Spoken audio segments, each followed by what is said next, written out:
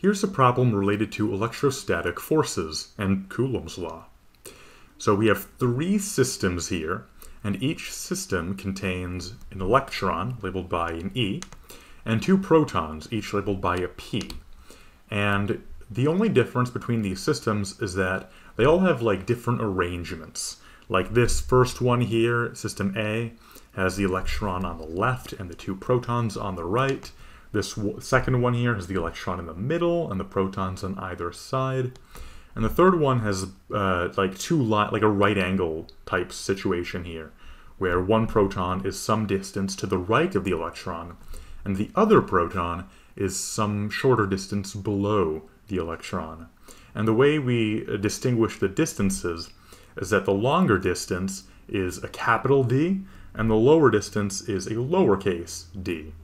And system A, this first one up here, kind of implies that big D is twice the length of little d. But as for the problem itself, it doesn't ask us to make any calculations or give a numerical value. Instead, we are asked to rank each system based on the magnitude of the electrostatic force on the electron. So the electron is going to be experiencing an electrostatic force from the protons, and that's what we want to, not measure, but that's what we want to compare with each system from each other. The first thing we should do for this problem is remember what the law for charges is. Like charges repel, and opposite charges attract. So this means that charges of the same sign will experience a repulsive force away from each other, while charges that have opposite signs will experience an attractive force towards one another. This is extremely useful for this problem, because for this problem we have protons and electrons, and while protons, by convention, have positive charges, electrons have negative charges. In system A, the electron's on the left, so I'm going to focus on the forces acting on that. So on the electron, it's going to experience two forces, one for each proton. Now for this proton here, remember the electron and the proton have opposite charges, so that means that the electron is going to experience a force towards the right here, in this direction, towards the proton, because remember they have opposite signs, so they're going to be attractive towards one another. It is also experiencing another force to the right because of the other proton that is farther away over here. Both protons are to the right of the electron, so the electron is going to have those two forces directed to the right. Now let's look at situation B. Once again, the electron and the proton will experience attractive forces towards one another. So this electron will have one force directed to the right because of the proton far away at a distance big D, but there will be another force, this time to the left, because there's another proton closer by, and because they have opposite charges, it will experience that attractive force. Finally, let's look at situation C. The electron will again experience attractive forces towards both protons, as we've discussed, one to the right here, and then one force downwards to the other proton. So what I have drawn here on each of the three situations are force vectors, the directions of the force experienced by the electron. This alone kind of tells us what the answer is, because in part A, both of the vectors are pointing in the exact same direction, with no angle between them. This is crucial because two vectors, when added together, are at their highest possible value when they're pointing in the same direction, which means that situation A here must have the greatest electrostatic force on E. Both of the forces that it's experiencing from the other protons are in the same direction, so its force will be greatest there.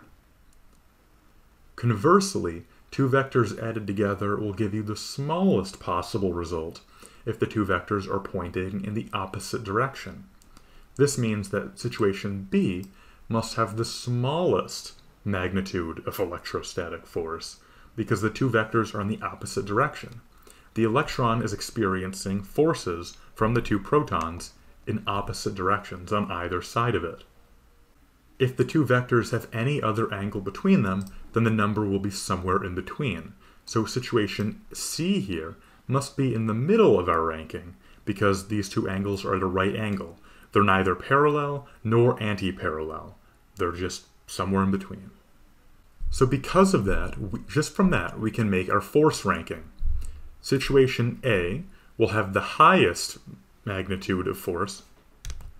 Situation A will have the highest magnitude of force because the vectors are parallel, followed by C, and then followed by B because the vectors are anti-parallel, which means that they'll have their smallest magnitude. So that is our answer to part A of this problem. Now let's look at part B of the problem, which asks about situation C. Now since the vectors are at a right angle from one another, this means that the net force acting on the electron will be somewhere in this direction, where there's a horizontal component of the net force and a vertical component of the net force. Now the problem itself asks whether the angle between the vertical and the net force, so the angle between the force and this distance d here, it asks whether that angle will be less than, equal to, or greater than 45 degrees. Now, using what we know about vector addition again, we should know that the only way for this angle to be 45 degrees is if both components, both the horizontal component and the vertical component of the force, are equal to one another, because 45 degrees is right in the middle of a 90-degree angle.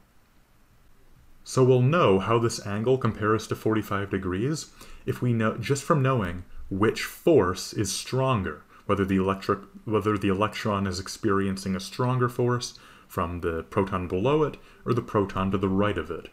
So to discuss this part of the problem, let's think about Coulomb's law. Coulomb's law states that the force between two charged particles is equal to the Coulomb constant times the product of the two charges divided by the distance between them squared. Now, since the magnitude of the charges themselves aren't changing, the only thing that is changing here are the d's, the big D and the little d. So the only thing that's changing is this r, the distance between the particles. You'll notice that the force is inversely proportional to the square of the distance between the particles. This means that as the distance between the particle increases, the force becomes weaker. That's important to know. So if the two particles are closer together, then the force is stronger. So let's take a look at situation C using that knowledge.